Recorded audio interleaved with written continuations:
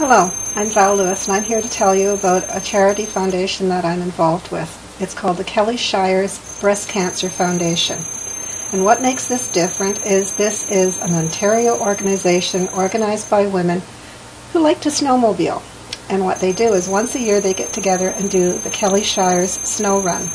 Over the last 10 years they've raised in excess of $1 million. This has been done without any advertising and very little promotion.